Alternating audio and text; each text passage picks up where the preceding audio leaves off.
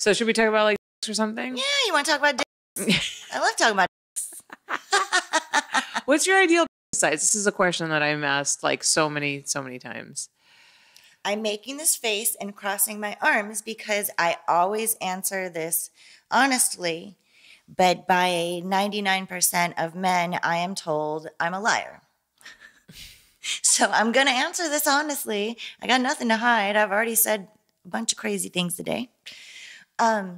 My perfect penis size would be medium, and I do like foreskin. We were talking about Tommy Pistol earlier. Mm-hmm. His penis just popped into my head. Bigger is not better. Mm-hmm. I'm a small girl, and I have a pretty small vagina, and I could think of 2 scenes that it just hurt so bad that was years ago, and I still remember it. And I could have called cut and canceled it any time. No one was forcing me to do it, but I wanted to get the scene done. And yeah, too big hurts. And also having a big penis means nothing if you don't know how to use it. Mm-hmm. And even if your profession is to use that big dick while everybody watches, sometimes a lot of male performers still can't even right. Mm-hmm.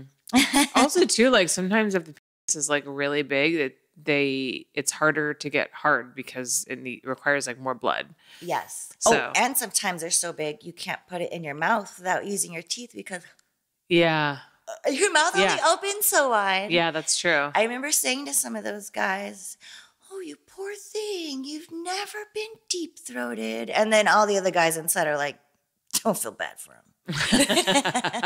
So you say you like an average size. What is average to you? See, people go by inches, but everybody always lies, and I've never really gotten out a tape measure. So I don't know. I'd say 5-6 inches, but I think 5.5 is like average. Yeah. I have very tiny hands. Like I literally can't buy rings because my ring size is 3. Mm-hmm. I have very tiny hands for those. And with these 2 fingers, I could reach the back of my vagina. Mm-hmm. So if this reaches the back of my vagina and I could come 5 times in a row, why would I need a dick this big? Mm. And also I try to explain to guys the dicks and porn are big for aesthetics, and also we're at 90-degree angles to let the camera in.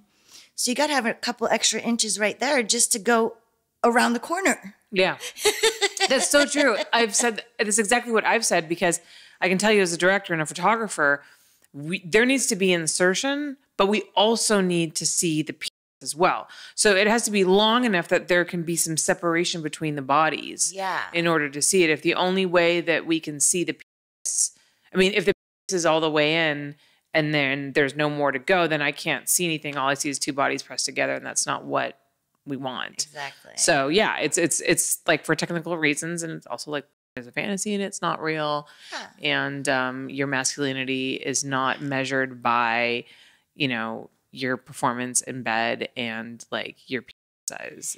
And so many guys try to lead with that. And I always say, hey, before you let a girl know that you have a nice penis, which I'm sure half of them are lying, there's 20 other steps before you even get to show her your penis. Mm-hmm. Like I said the other day, they asked me during my live show last night, what's your favorite type of penis? And I said, my favorite penis is the one that's attached to a gentleman who is truthful and generous and sweet and listens to my rambling stories and knows how to make me. I love that. Yeah, so that's my favorite type of penis. And you could have the most amazing penis, but if you're a piece of shit human being, yeah, I'm thinking of another person in the industry right now. Ooh, I won't ask until after the podcast, and then you can give me names. And then you'll be like, oh yeah, everybody says that about him.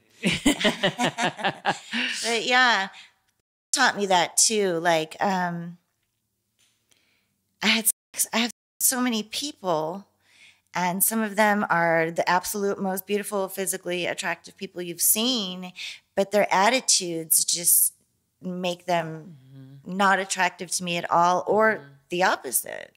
Hey guys, if you want to support my show, then you should think about joining my Patreon. At my Patreon, I offer all kinds of amazing perks in exchange for your financial support. From live streams of my interviews as they are happening, to bonus Q&As, behind the scenes photos and videos of my shoots, plus cool merch like stickers, mugs, and hoodies, we have you covered. So go to patreon.com/HollyRandallUnfiltered, and while you're at it, make sure that you click that subscribe button so you don't miss a single one of my new updates.